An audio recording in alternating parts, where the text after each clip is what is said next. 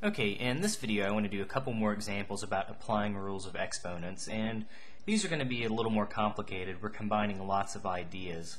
Some of them will be, things that we've seen in previous videos, but one of the new ideas is we can simplify. Okay, so remember, when we were multiplying, if we had like bases, x to the n times x to the m, what did we do? Well, we added the exponents, was what the rule said. But now instead of multiplying, we have division. Well, multiplication says add the exponents. Well, division ends up corresponding to subtracting the exponents. So there's two ways to think about it. You can basically combine them by taking, it's the same base, you take the top exponent minus the bottom exponent. That would go in the numerator of the fraction.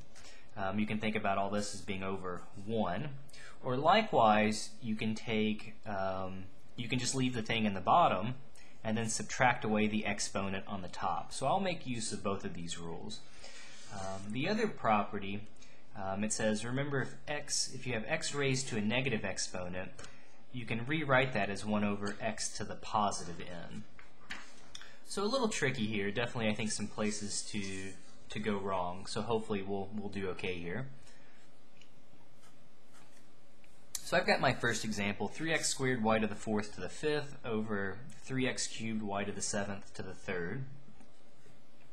So remember the first rule. It says if it's in parentheses, you just multiply the exponents.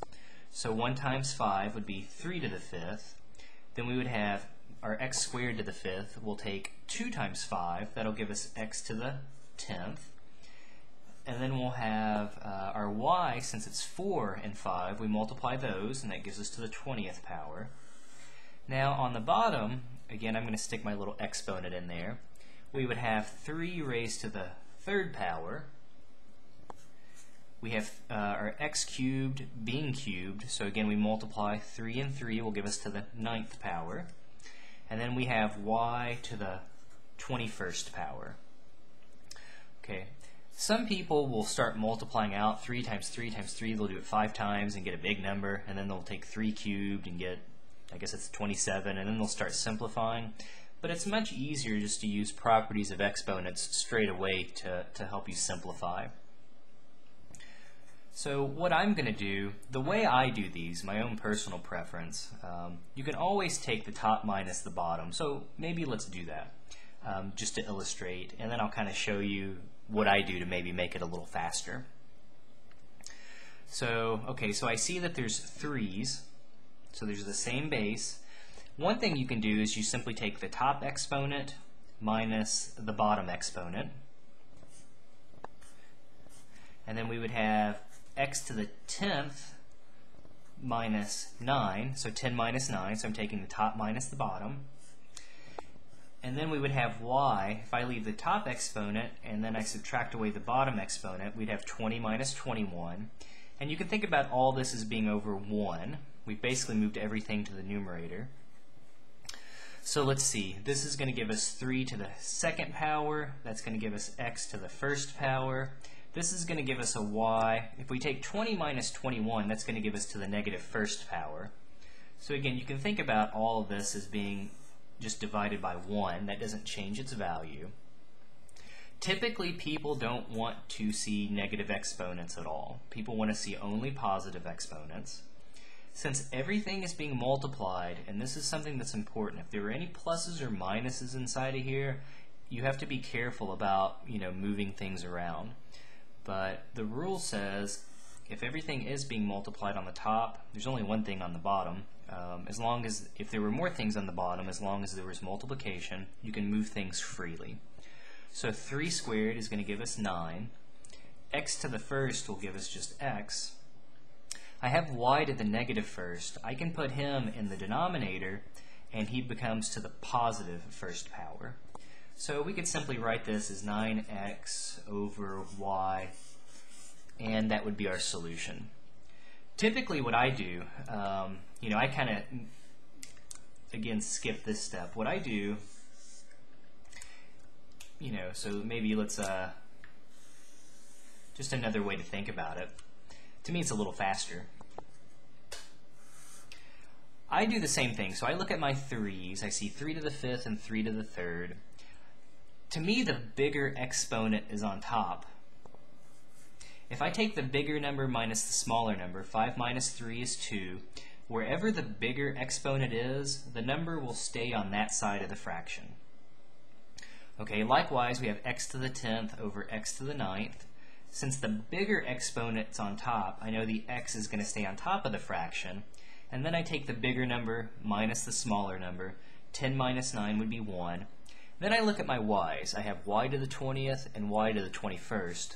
Well, 21 is a bigger exponent than 20, so the y's are going to live on the bottom of the fraction. And I take the bigger number, 21 minus 20, and that gives me to the first power.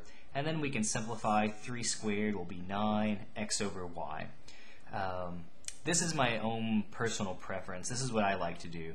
I take the bigger minus the smaller, and wherever the bigger exponent is, that's where the variables will stay for that base.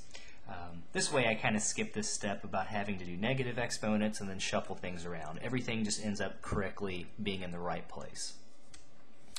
Don't have to do it. Again, you know, all roads lead to Rome, so whichever way you prefer. Okay, so let's do our second example as well. So we have 5x y squared to the 4th over 5x squared y to the 6th. We'll do the same thing here. So we would get 5 to the 4th when we multiply. We can stick our x to the 1st in there. So we would get x to the 4th. 2 and 4 is to the 8th power. On the bottom, 1 times 6 will be 6. We have x. 2 times 6 will be 12. Y to the 1st being raised to the 6th power. Again, we multiply. That'll give us just y to the 6th power. And now I'm going to do the same trick that I showed you at the end. I'm just going to just hopefully put things in the correct place. So I look at my 5's. Okay, so I'm looking at my 5's. I have like bases, so I can combine them. I look at the exponent. Well, 6 is bigger than 4, so the 5's are going to stay on the bottom. If I take 6 minus 4, that's going to give me to the 2nd power. Likewise, I look at my x's next. So I have x to the 4th over x squared. Well, again, the exponent of 12 is bigger than the exponent of 4. So the x's are going to stay in the bottom. If I take 12 minus 4, that gives me x to the 8th. And then I do the last thing with my y's. Okay, I've got the same base, y to the 8th over y to the 6th. Okay, well now the bigger exponent is in the numerator, so the y's will stay on top. And then again, I just do the same thing. 8 minus 6 will be to the 2nd power.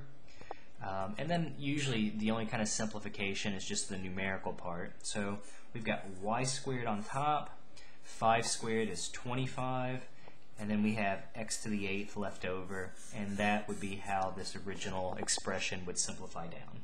So, alright, just a couple different ways to look at it. I hope that doesn't confuse you at all. Again, I think a lot of algebra and math in general is finding a way that works for you and that you're comfortable with. So, you know, definitely feel free to use either way. They both eventually get you to the same correct answer.